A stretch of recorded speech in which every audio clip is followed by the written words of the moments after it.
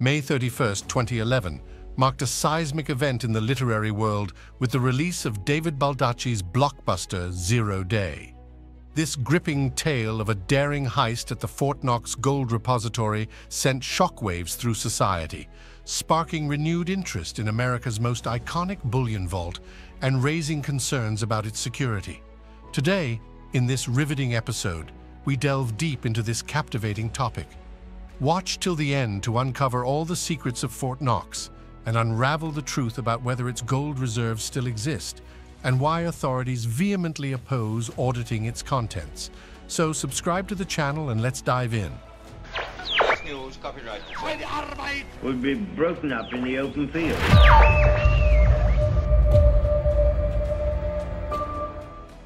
Many of us fondly remember the thrilling action movie starring Sean Connery as the iconic James Bond, facing off against the cunning Goldfinger, who sought to seize America's entire gold reserve at Fort Knox. But is it really possible? Does Fort Knox actually hold real gold? Let's embark on a quest to find the answers to these complex questions together. So let's go over some facts you probably didn't know. Interesting details. Fort Knox is a 109,000-acre base that holds the U.S. government's Federal Gold Reserve and the Army Human Resources Center of Excellence. The building is named after General Henry Knox, the Chief of Artillery in the Continental Army and the United States' first Secretary of War. The original construction cost of the gold bullion depository was $560,000, which would be around $10 million in today's money.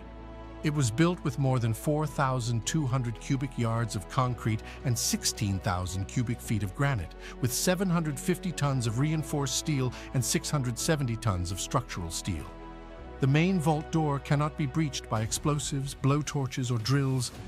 It is 21 inches thick and weighs more than 20 tons. Fort Knox has the world's hardest shell, with walls featuring 4-foot-thick granite lined with cement, steel, and fireproof material. The highest amount of gold ever stored in Fort Knox is 649.6 million ounces, the reserve the U.S. had in 1941. While famous for its gold reserves, Fort Knox also houses valuable art, historical documents, and even the Magna Carta. These treasures aren't just secured by the gold vault, but by a separate facility with equally formidable security measures. What about security? Fort Knox is one of the most secure vaults in the United States and worldwide. The defensive system of Fort Knox includes state-of-the-art virtual tripwires, biometric IDs, flooding tunnels, landmines, and even help from space. Over 30,000 soldiers, 300 tanks, helicopters, and personnel carriers are present for safety. Even more, Door is able to withstand a nuclear blast, while the surrounding area boasts sophisticated detection systems and heavily armed patrols. Tunnel trouble. In 1974, a daring attempt to steal gold involved digging a tunnel towards the vault. Thankfully, authorities discovered the plot before any gold was taken. This incident further solidified the vault's reputation as impregnable. Did you know that the depository building at Fort Knox is constructed on bedrock and anchored into it via a concrete and steel foundation to prevent tunneling into the vaults? The fort houses the United States Bullion Depository, which is said to contain over 4,500 tons of gold bullion currently valued at over $200 billion. Is gold needed? In August 1971, President Richard Nixon formally unpegged the US dollar from gold, meaning the dollar was no longer convertible into bullion. This decision marked the end of the gold standard in the US, and the dollar became a free-floating currency, measured only by comparing it to other world currencies. This move had significant implications for the global financial system as it transitioned the US dollar from a currency backed by gold to a fiat currency. The shift away from the gold standard allowed for more flexibility in monetary policy, but also led to concerns about currency stability and increased government debt. Simply put, the Fed can print as many dollars as it wants, and the fact that gold exists, and with it the fact that Fort Knox exists, no longer affects the fundamentals of US monetary policy. Auditing is forbidden.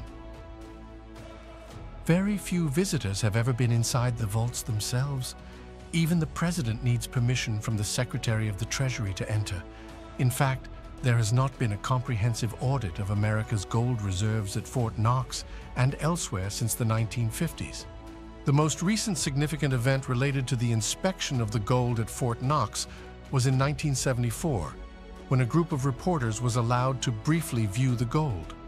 Since then, there have been calls for a full and complete audit of the U.S. gold reserves, including those from Reverend Ron Paul in 2010 and 2011.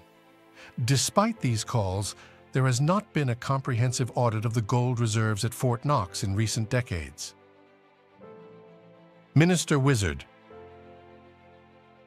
In 2017, U.S. Treasury Secretary Steve Mnuchin, along with other politicians, visited the gold vault at Fort Knox, which was the first time civilians were allowed inside in over 40 years. In Mnuchin's words, he made sure the gold was in place and intact. But is that still true?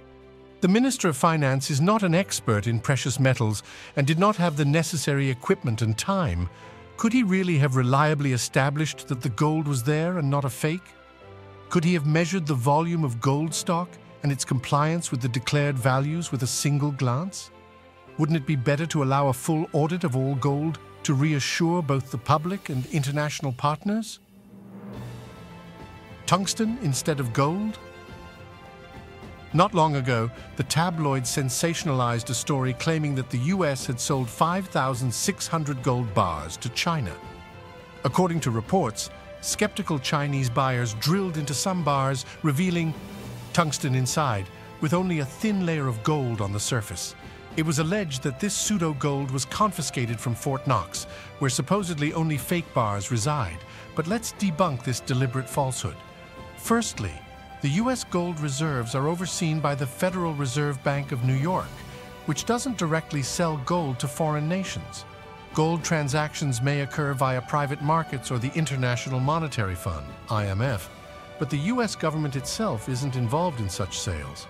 Secondly, while tungsten is indeed used to counterfeit gold, there's no evidence of any such incident involving the U.S. and China. In a recent revelation, a staggering 83 tons of fake gold bars were used to secure $3 billion in loans in China.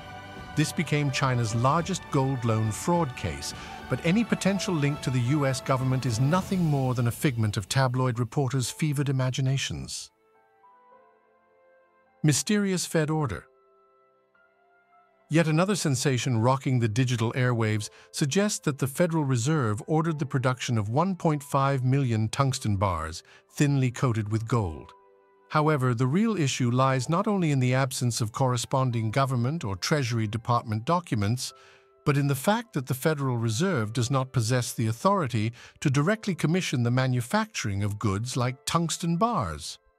In this age, fabricating and disseminating such fake news has become all too easy, and sadly, they often achieve at least part of their objective, sowing doubt, distrust, and social upheaval.